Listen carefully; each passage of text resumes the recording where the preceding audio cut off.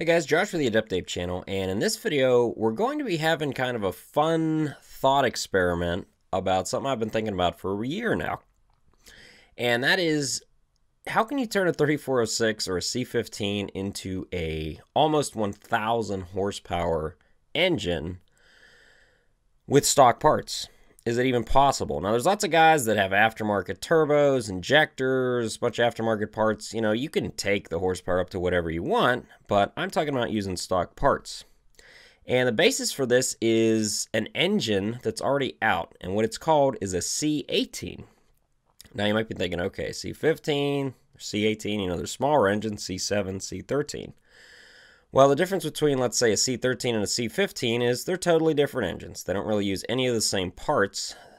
And a C15 and a C18 are actually the same engine to some extent. The block's basically the same. They use the same head bolts. They use the same main bearings. The physical length, height of the engine is the same. So if you were to have a C15 already, you could put a C18 or potentially turn your C15 into a C18, and it would make a lot more power. And how much more? Well, let's look at the specifications. So anytime Cat builds a new engine, they dyno it, and this is a Marine C18 that they had dynoed. And what you're looking at is the horsepower, RPM, oil pressure, basically all the stats of the engine. And you can see that it makes 1,000 horsepower at 2,300 RPM. And it also makes 3,035 foot-pounds of torque at 1,600 RPM. Now, this is a Marine engine. Marine engines typically make more power than their on-highway counterparts, but let's look at an on-highway one. So this is an on-highway C18. And you can see this one was rated at 950 and it made 932 horsepower at 2,100 RPM. And it also made 2,404 foot-pounds of torque at 1,400 RPM. You can see the torque down here. So it's not just higher horsepower, it's also much higher in torque than any of your stock 3406 or C15 variants. So let's discuss the C18 a little bit more than the C15 because I've made a video on the C15, or several of them actually. And the C18 is obviously a bigger displacement engine. The bore is only 0.3 inches larger than the C15, but it's 0.7 longer of a stroke. So it's more stroke than bore of a C15. The bore and the stroke on a C18 are 5.71 bore and 7.2 stroke. Now, normal C15, at least the 14.6 version, is 5.4 bore and 6.5 stroke. Now, that's not the only reason it makes more power. It uses, obviously, bigger injectors. You're going to have a different camshaft, different cylinder head, different packs, different crankshaft. Basically, everything would have to be changed out. So, obviously, the easiest thing to do would be to just get a C18. And Cat makes these full version. They put them in fire trucks, generators, marine applications. They're in a wide variety of items. They didn't make tons and tons of them, but if you could pick one up, it would actually fit wherever your C15 is. Now, I'm not saying this would be cheap. Obviously, you'd basically be getting a whole new engine.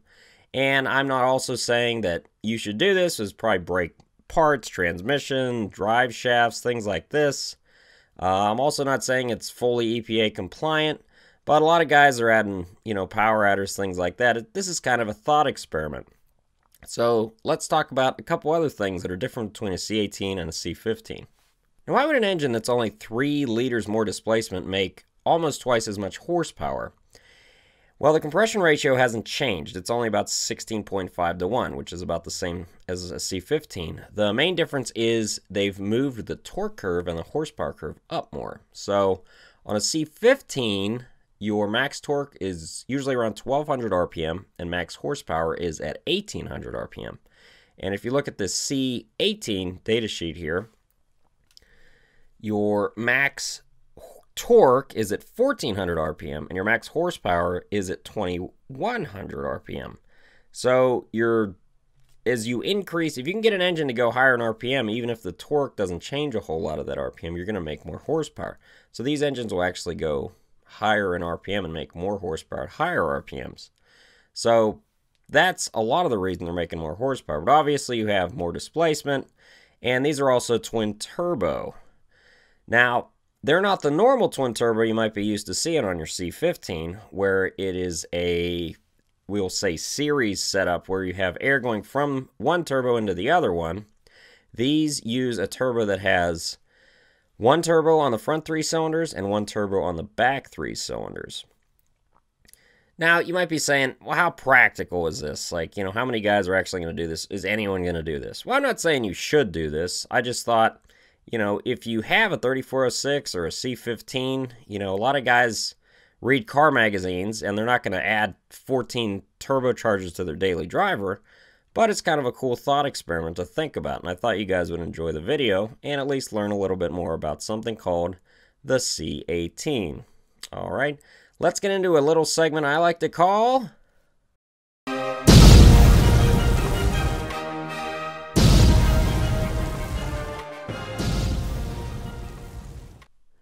So since we're talking about C15 variants, this is a C27, which is basically a V12 C15. And this big engine was brought into our shop and had some problems. This is the oil pump, and that's the drive gear on the front, and you'll notice it doesn't have any teeth on it. Well, that wasn't the only problem with this engine. This was the oil pan. There was more than a little bit of metal in the oil pan. This is the crank gear. Most of the gear train had been damaged. And here's what the main bearings look like. They'd actually gotten so hot they had split. So, thought you would enjoy the destruction of the week. Thanks for watching the video.